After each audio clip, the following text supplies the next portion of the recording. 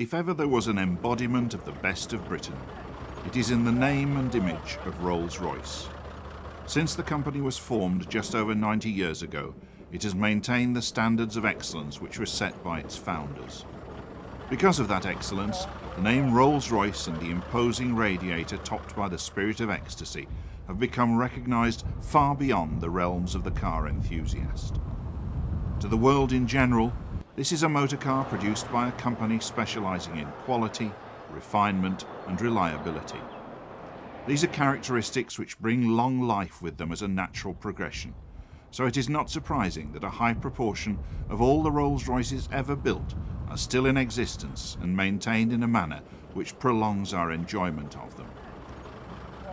It is our intention in this programme to look at some of those old cars together with some of the latest Rolls-Royce products.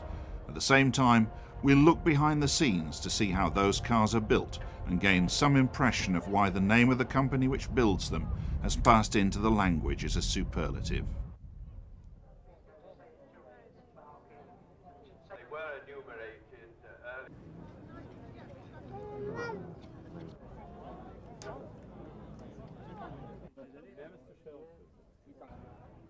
Any of you who are eligible for these prizes and have been notified as winners, if you would congregate by the President's marque as quickly as possible.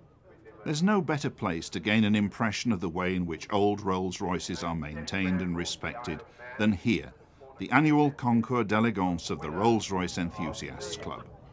The largest gathering of Rolls-Royce products on earth, every year it draws cars and visitors not only from all over Britain, but from the four corners of the world.